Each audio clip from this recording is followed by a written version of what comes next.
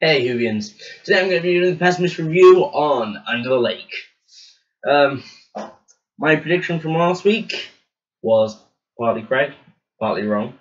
I was correct about them not being ghosts and being ghosts. Other than that, I was wrong. So, shout outs for this week are to Drew Efnam, Owen Jones, Harry Davis, Sam Dunlop, and I'm just going to go via Roman decimals here. 11 Viper 2 1209 and 2 mystery subscribers. So yeah, other than knowing what your actual names are, well, most of them. Right. So yeah, just gonna put the spoiler alert out here now because my prediction for part of the episode comes in late-ish in the episode.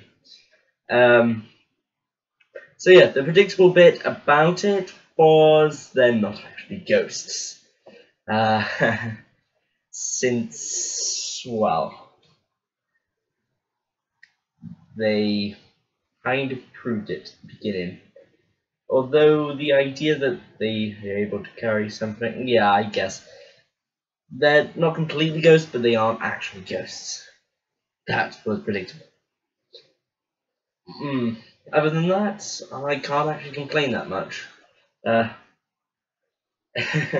forgot what the names of who everyone was. Although one of them had the exact same name as me, and he died. So yeah, I don't think the universe likes me at the moment. So yeah, my prediction for next week. Well, I want to say primarily, it's to do with radioactivity. Since, well, when one of them was about to be killed by a ghost, he didn't.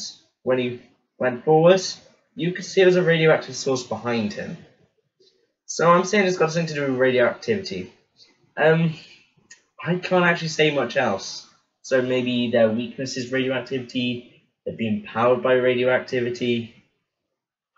Either way, I have no idea. So yeah, if you like this video, like, subscribe, comment. If you didn't like this video, comment saying why you didn't like this video.